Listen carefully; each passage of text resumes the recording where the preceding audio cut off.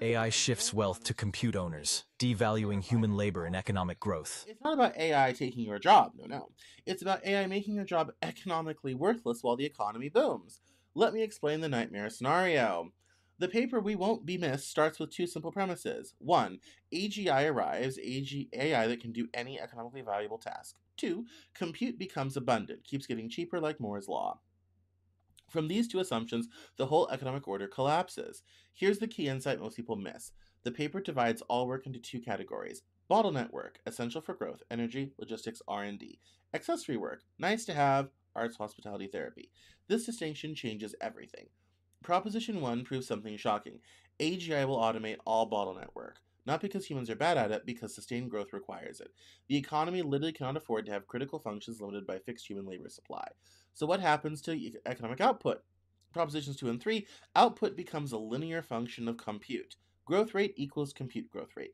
The entire economy's expansion is now tied to one thing: how fast we can scale computational resources. Human labor? Irrelevant. But surely humans will still get paid well for the work we do? Nope.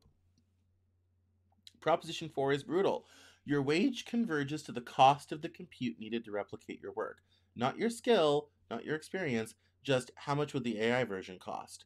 Think about that for a second. As compute gets exponentially cheaper, the ceiling on your wage falls. A surgeon's salary isn't set by years of training anymore.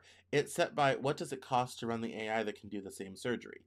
Replicatable equals cheap. This leads to the paper's most devastating conclusion.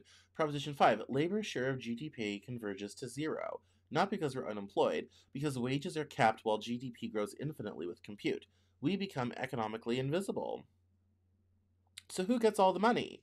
Answer, the owners of compute. All wealth flows to whoever controls the computational resources. It's like the transition from feudalism, land equals wealth, to capitalism, capital equals wealth. Except now, compute equals wealth.